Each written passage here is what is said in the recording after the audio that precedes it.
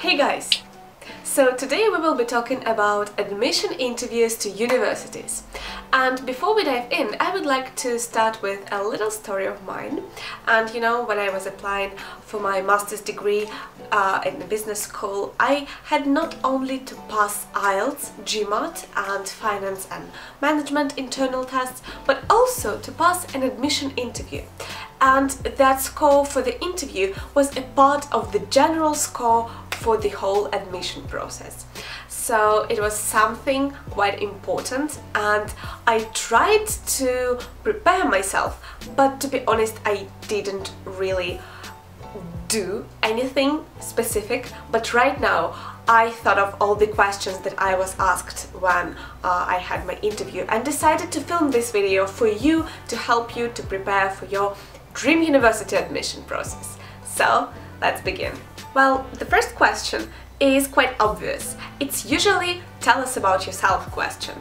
And here you must understand that this is a perfect opportunity to tell people in front of you, representatives of your dream university, something interesting and valuable about yourself. So think of some extracurricular activities, for example, in your previous university that you liked particularly, or think of your previous background. Some people change their master's major. You might also tell something about your bachelor's major.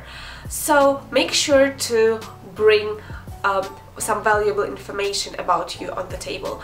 But this is not a great opportunity to start talking about your family, your pets, your friends, your recent iPhone purchase or trip to Oklahoma, because you know this is not something that the examiners would be interested in. However, be sure you're staying concise, you're keeping your speech short and still quite interesting for people, for your counterparts, to get to, you know, asking something further about you, because on this point you are here to make them interested in you. Then goes another obvious question: why did you apply for this university? Well, here you must talk about your previous background, which is scientific this time, and talk about your bachelor thesis, for example, if you had one. Talk about your recent researches. Talk about something that makes you passionate in your major and why did you choose that major, and maybe try to name a couple of professors in the new university with whom you are likely to work with or you want to work with. And this point is so crucial because, believe me, examiners will be so happy that you already know whom you want to work with, whom you want to do your next research with. Like, this describes you as a particularly aimed person for your future. Like, you have goals, man, this is cool. And of course, this also shows that you're highly motivated for the position and for the university. Next goes, what is your motivation to study this subject? And here you must make your examiners understand that you have clear goals for your future findings, like where to implement those findings of your future research. And you know, I have some classmates that are highly determined to make breakthroughs with their master thesis.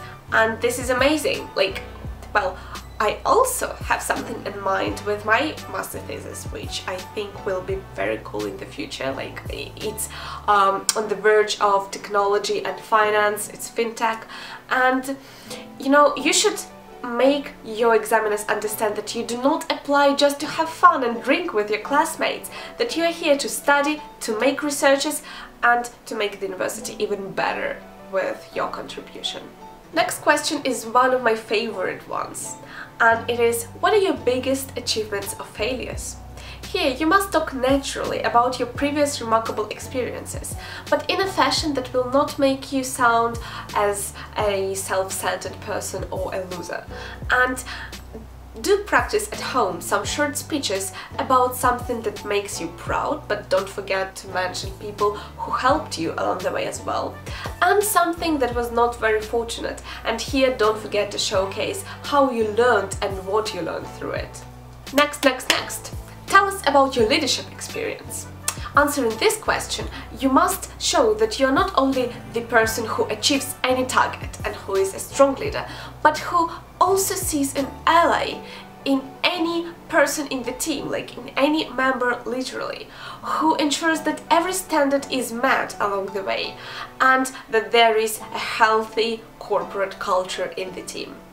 Here you also can mention your previous leadership experiences, and I, for example, had some of them. If you didn't have any, which I don't really believe, because how are you applying for the university? Like, you are 20-something and you must have had some leadership experiences. But if you didn't have any, make something up, because this is very important. Next up, what can you bring to the university really? And this one invites you to sell yourself. And it can be tempting to exaggerate, but do not go over the top, and always back yourself up with some examples. For instance, you can mention when you have been involved in some school activity which made you to contribute to the school's community. For example, you organized an event or did something with a debating society or something like that. What not to say here is that you can bring to the school fun, buzz, wicked sense of humor, or your hamster. Well, young man, where do you see yourself in 10 years?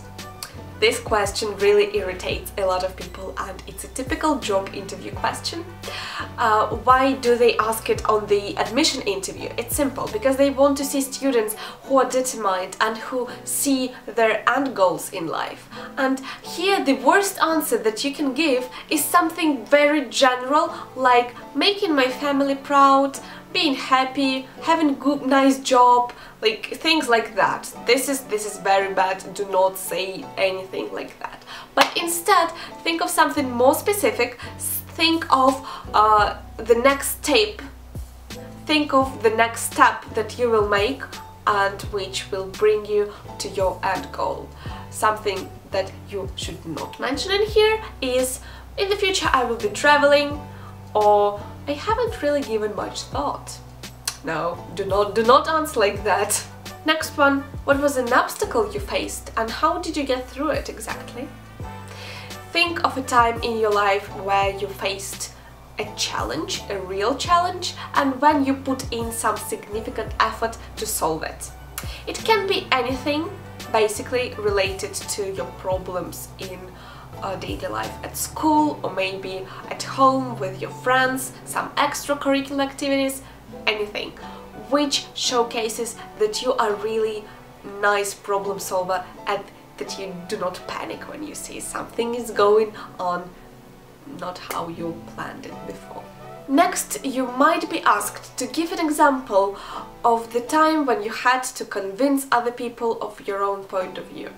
And here I recall some projects or some work experience that made me to be very persuasive and that challenged me to persuade people to do something that I wanted to do.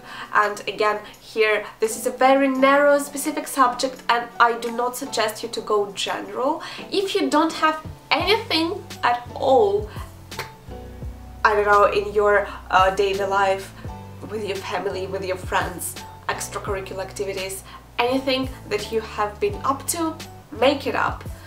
Do not try to make it up on the interview, but try to think about it before so that you can bring up some ideas. And the last question we are going to discuss is, what did you read in the train? And although this seems a little bit weird, but in reality it is designed to spark discussion about your current interests, and it requires a quick-fire answer. So you either have to name something that is connected to your subject of study, something maybe the opposite to show that you are a multilateral person, or something that is more broad and classic. But do not name anything popularist or discredited, or something that you haven't actually read, or something like Twilight, the Daily Mail, Cosmopolitan. No. So that's it. And don't forget that the overall impression is graded as well.